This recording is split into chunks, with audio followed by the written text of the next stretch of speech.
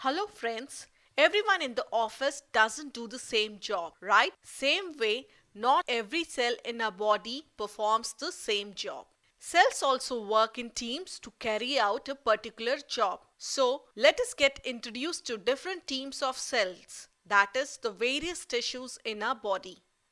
Our skin protects our body like a sheet. Same way, there are protective layers on almost every organ, from stomach to kidney. Most of the organs have their own protective sheet of cells. This protective layer is made of tightly packed group of cells. These cells are so tightly packed that there is almost no space between the cells. This protective layer is epithelial tissue or epithelium in short. The important thing to note here is epithelium is singular. When we talk of a single epithelial tissue, we say epithelium. But when we talk of many tissues, we say epithelia. So remember, epithelium is singular, while epithelia is the plural of epithelium.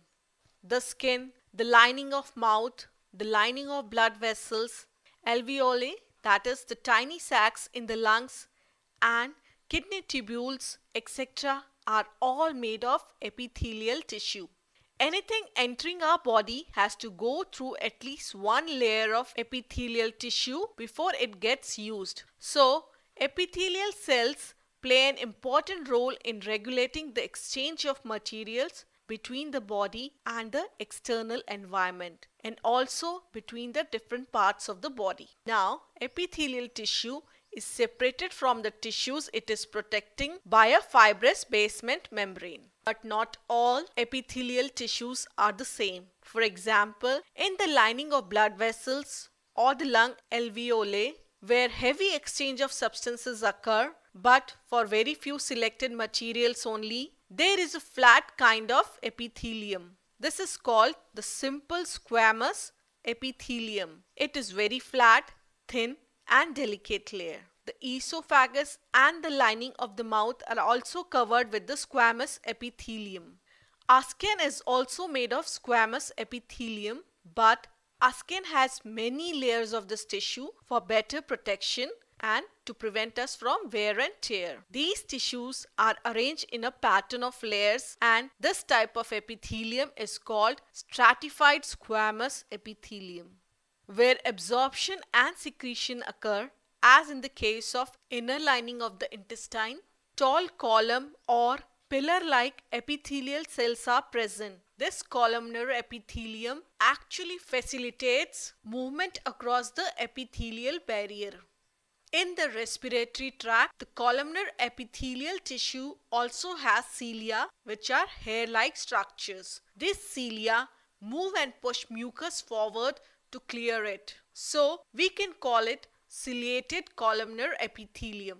The other type of epithelium is cuboidal epithelium, which forms the lining of kidney tubules, ducts of salivary glands, etc. They have cube-like cells and they provide mechanical support. You know, epithelium not only protects organs, epithelial cells often acquire special ability to produce and secrete some substances.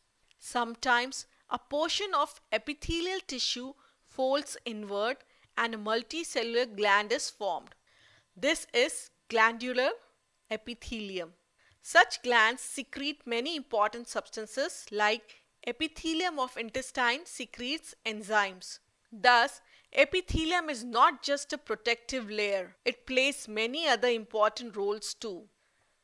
So, to reiterate what we learned today, the covering or the protective tissues in the animal bodies are epithelial tissues or epithelia.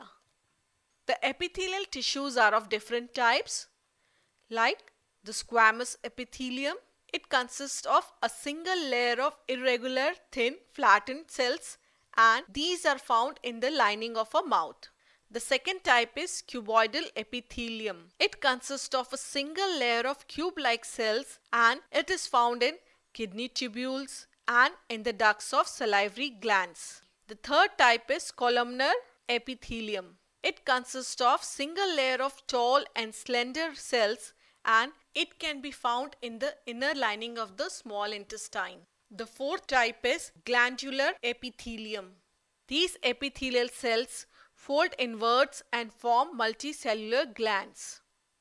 And also remember, when the squamous tissues are multi-layered, as in the case of our skin, it is called stratified squamous epithelium.